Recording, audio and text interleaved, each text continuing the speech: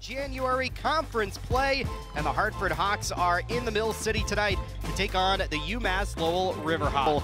In white, the Riverhawks the first possession of half number one. And that size differential is something that we're going to have to keep an eye on as we see Christian start out with a wing three. Little shimmy as the shot clock drifts down to 7.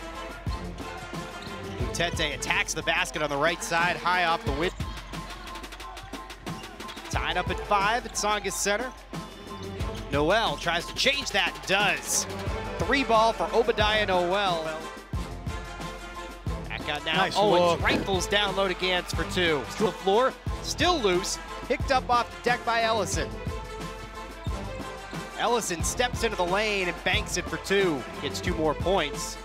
Some contact there. Owens able to separate. Layup won't go. Lutete comes flying in for the rebound and then uses the window for a big up fake. Attacks the basket. No good. Ellison keeps it alive. Loose ball over the fingertips of Lutete and saved by Ellison, but to a leaping Obadiah Noel for Lowell. Both 2-point lead for Hartford.